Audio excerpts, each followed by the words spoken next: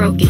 Nappy hair condition left the sun sand in the car with broad lotion. The brown token, the black boy joy meets the permit patty at the Cracker Barrel lobby choking. Asking why they brought these black folk in. Well, I was in Wakanda counting dollars with my mama when the colonizers brought upon the drama to the jungle. I'm bananas and I'm mannequin. I pull with little Daniel celebrating kin decline upon the Titanic. And for ancestors fed into the Atlantic. And all y'all walls building high standards. This is for the hot landings, hot combos from politicians funding hot condos. Keisha Land's bottomless mimosos. Don't seat you at the table, but they want the photos. Wait, I'ma take my pony show to Old Town Road though, and tell them I'm the freshest at the rodeo in all polo.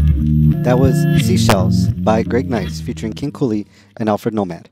Welcome to the Rise Weekly Review for July 12th to July 19th, 2021. The week began on Monday the 12th with the shooting in South Chicago that left 2 wounded.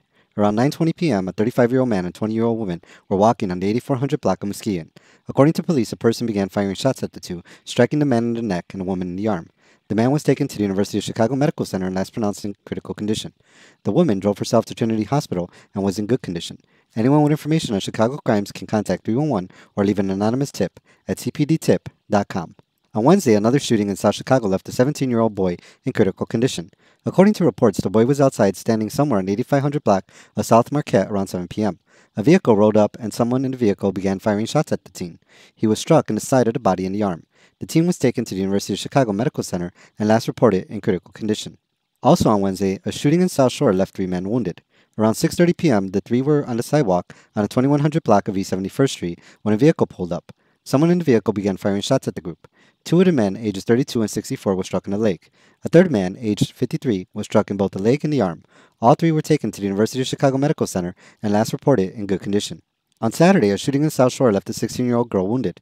The girl was in the back seat of a vehicle driving on the 7700 block of South Kingston around 8:44 p.m. According to reports, someone began firing shots at the vehicle and the girl was struck in the right leg. She was taken to the University of Chicago Medical Center and last reported in fair condition. Earlier on Saturday, a shooting in Hammond's Woodmar section left a man dead. The currently released information is scarce, but according to reports, 33-year-old Thomas Hill from Chicago was shot either late Friday or early Saturday. Around 1:09 a.m. Saturday, he was pronounced dead in community hospital from multiple gunshot wounds. According to reports, he was involved in an unspecified incident on 173rd and Indianapolis Boulevard. A woman in South Chicago was fatally killed by a vehicle on Thursday. According to reports, around 3:45 a.m., the 31-year-old was on the 8100 block of Houston. It is unclear from reports what exactly happened, but the woman reportedly fell and was crawling in front of the parked car when a male entered the vehicle and began driving forward. The woman was struck by the vehicle and died at the scene from her injuries. The Cook County medical examiners have ruled the death an accident. In other news, a series of new reports in the area around South Chicago and South Shore have sparked renewed concerns over gentrification and what development means for local residents. On Thursday, news was announced that the Chicago Plan Commission supported a zoning change for a new film studio in South Shore. The $60 million development is planned for 7 acres at 7731 South Chicago Avenue. The development is backed by investors such as James Reynolds Jr. from Chicago's Loop Capital Markets, who serves as the company's chief financial officer. Loop Capital Markets head of corporate investment banking, Sidney Dillard, is part of the board of the Metropolitan Planning Council. The council, which is made up of corporate philanthropists with real estate ties, has been assisting and funding Eastside environmental leaders to push against area industry to promote riverfront park space and river zoning changes. The film studio development approved by the Planning Commission is set to include 400 new housing units on the former site of the Abla Homes public housing project on Roosevelt Road in Racine, along with a potential entertainment district that would include the Avalon Regal Theater at 1641 East 79th Street. In related news during the week, the City of Chicago Planning Commission also approved plans for a new condominium development in South Shore. Developers are proposing to build 3 new 4-story buildings on the site that will house 10 condo units. The units are planned to sell for a price of close to $800,000 when completed. Each is expected to be 2,400 square feet and have 3 bedrooms. The lakefront views and beach access are expected to be the major draws to the site. Further down in South Chicago, the city, in collaboration with area nonprofits and other organizations, are planning an art market on Commercial Avenue. The market is being funded by $250,000 from the city's Alfresco grant funding to draw people to outdoor public places. The funding is being used to set up an art and performance space, a commercial zone with pop-up markets, and a health and family programming zone. Groups will begin sidewalk painting and setting up starting July 26, with completion expected around August 14th and official unveiling on the 21st of August. The development, that is funded for 3 years but is expected to be a more permanent addition to commercial, will target the area around 89th and Commercial near the proposed South by Southwest housing development the city is planning. Public spaces and art projects have long been considered necessary capital investments for gentrification around the country. Chicago has historically used them as part of a pre-gentrification phase to attract real estate interest and drive speculation. As the news of new area developments and marketing strategies spread throughout the week, more information was spread about the emerging situation in South Chicago and South Shore. A study by the Urban Displacement Project provided a map that showed the extent to which displacement was either occurring or areas were at risk in the city of Chicago. The project showed areas in South Chicago and South Shore that were actively undergoing displacement. These include areas near the proposed marketing and housing plants near 89th and Commercial. The data also shows the risk to residents in the surrounding region where residents were susceptible to displacement, and areas such as the Bush and South Shore near Rainbow Beach were specifically at risk of gentrification. The risk also extended into the parts of the East Side and Slag Valley where environmental leaders working with the Metropolitan Planning Council have been pushing plans for riverfront recreation and rezoning similar to El Paseo in Pilsen and the 606 Trail in Logan Square. For more information on current gentrification trends and to learn about risks of gentrification, stay tuned to our Rise social media channels. In other news, the struggles of a local woman have brought attention to a growing threat from online puppy scammers.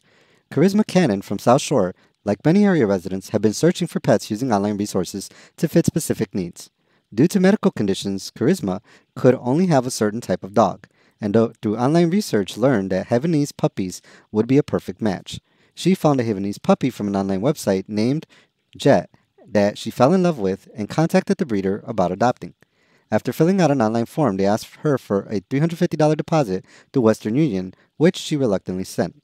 However, after sending the money, the breeder disappeared and never responded to her again. Charisma's case is not unique, and the Better Business Bureau reports that they have received over 4,300 reports of scams in 2020 alone, resulting in estimated loss for people of $3,100,000. However, the actual numbers are expected to be much higher. People are warned to be careful of online purchases of pets and don't consider making any pet purchases unless they have a chance to see the pet in person. In other news, on Saturday, the Southeast Side of Chicago Food Pantry held a pop-up food drive at St. Francis de Sales on the East Side. The group provided donations of fresh produce to area residents. The group, which is supported by the Greater Chicago Food Depository, runs a food pantry located on 11401 South Green Bay Avenue in Chicago every Wednesday from 1 p.m. to 3 p.m. and hosts a mobile pantry in various area locations from 9:30 a.m. to 11:30 a.m. every third Friday of the month. And finally, just a few quick announcements. First, the Office of Chicago's 10th Ward Alderwoman, Susan Solowski Garza, will be hosting a back-to-school party. The event will take place on Saturday, August 14th at 10 a.m. to 12 p.m. COVID vaccines will be offered along with activities for children, and school supplies will be given away. The Chicago Sky Volleyball Club will be holding tryouts during the week. Tryouts will be held Tuesday, July 20th, Wednesday the 21st, and Thursday the 22nd between 7:30 p.m. to 9 p.m. at the Southland Center located at 10 Southland Drive in Linwood. There's a $20 fee, and participants are asked to bring water and knee pads. For more information, you can contact Coach Carlos at 773-573-9493. For those looking for job opportunities, the Whiting Family YMCA is hiring. The Y is looking for a lifeguard and swim instructor, along with other positions. Evenings and daytime availability are sought for this position. This and other positions at the Y can be found at crymca.org/jobs. And that ends our weekly review for July 12th through July 19, 2021. Thank you for joining us for this Week in Review. Peace. Welcome to the generation of gentrification, where border patrol is now modern day segregation. Mass assassinations from weapons with registrations, and still got the nerve to swear we're one united nation. The irony to tell me to go back to where I came from. Born a U.S. citizen, but treated like I ain't one. Don't know my lineage, but they can tell I ain't dumb. Know my history is way richer than just a slave son. My blood is African, a product of greed and human trafficking, from free labor establishing a country on a land that was stolen. The thought alone is baffling. So these records isn't all I'm making sure I'm mastering. If never taught, you're not expected to know. Hard to envision if you never seen it before. Can smell your